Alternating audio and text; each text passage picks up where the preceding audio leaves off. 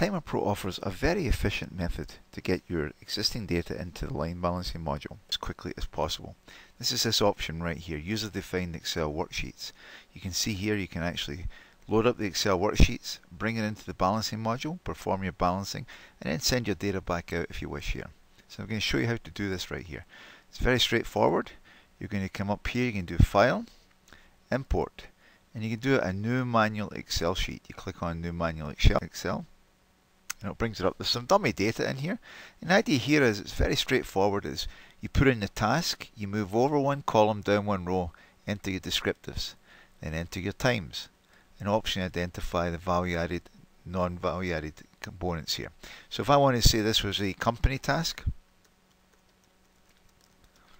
and I'm going to move over one column, down one row, and I'll cut and paste the data from your existing formats, whether it be Excel, Word, PowerPoint, whatever. So I'm just going to type in some data here. Get parts.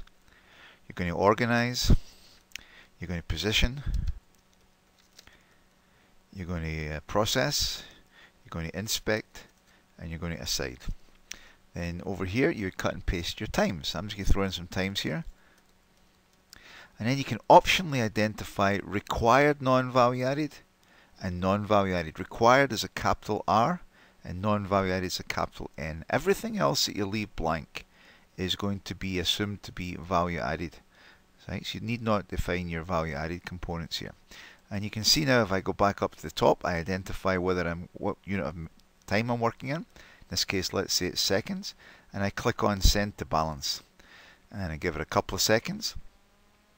And here is my information. My company task is over here with all the data I've just input directly here, and also color coded, value added, non-value added. Again, you remember the color codes are done over here under the options, default colors, so you can set these up to your own particular needs here. So the use of this Excel sheet gives you a very efficient way to get the data into the package very quickly. The last thing you want to do is you probably want to save it, so we recommend doing a file, save as, and then save it away into your onto your network drive or your own drive in a logical place where you know you can pull it back up again if you need to use it again here. Now once you get your data over here, of course you can move things around any way you want. So let's say I move my company task over here to task 2, and I'm going to take this place part and move it over here. So I've reworked my my process here, and if you go back to the flowchart again, notice there's an option here to send it back out. This is this option coming out here. So to do that, I simply hit the right mouse button and I select the grid option, and that takes the current process and puts it into a grid here, and from where I can export it to Excel, and it sends it out to Excel, and it's exactly the same format. So you can see here, company, the task name, move over one column, down one row, here's the data, and here's the time and so forth here. Notice this time when the program generates, it does put a V in here, because obviously it's very easy for the program to do that. You don't have to do that here. And therefore you can make edits here in Excel or use it any other way you want for your own internal use. And finally, here's a complete process written out, more realistic in terms with full descriptors and everything. You can see the data that's dumped out here for each of the steps in the process, and it's in here. All you have to do is send it back into your to the balancing module. Is click on the Send to Balance right here, and give it a couple of seconds. Don't forget to define the unit of measure,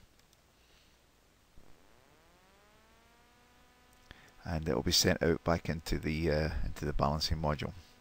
Now we also had the request to make it easier to get time study data in here, and that's why we've got the time study data entry screen here. If I click on this tab down here, it will switch to the time study sheet here.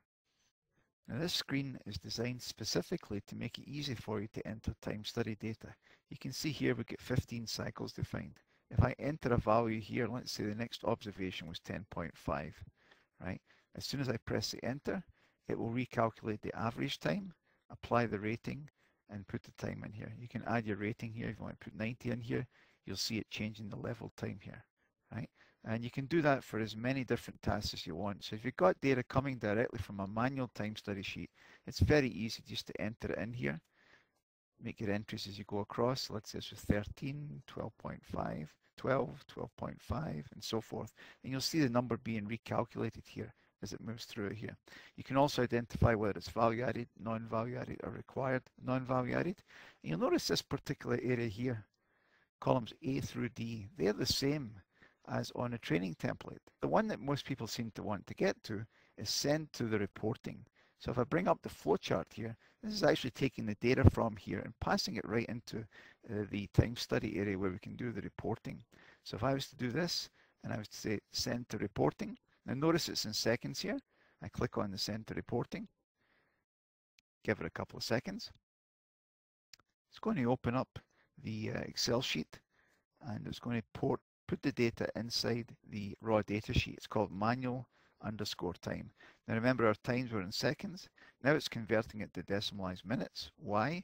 Because it is the times in the time study reporting are all in decimalized minutes. Here you can see task 1, task 2, 3 in task 2, 2 in task 3, 2 in task 4, and it repeats again. What it's actually doing here, it's moving down the way in the sheet here. So what it's doing, it's actually taking the times here, going down this way, all the way down to the bottom, then it starts the next one, and then the next one.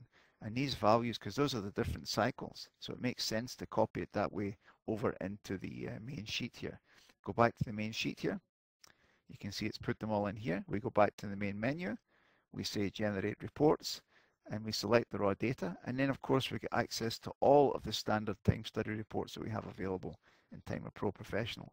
So you can start generating new reports more or less instantly directly from this lean analysis. You see it's creating the charts. And this is all based upon the data that you manually entered in the sheet here. So it's a very powerful and very useful way to get data into Timer Pro Professional from manual time study sheets very quickly.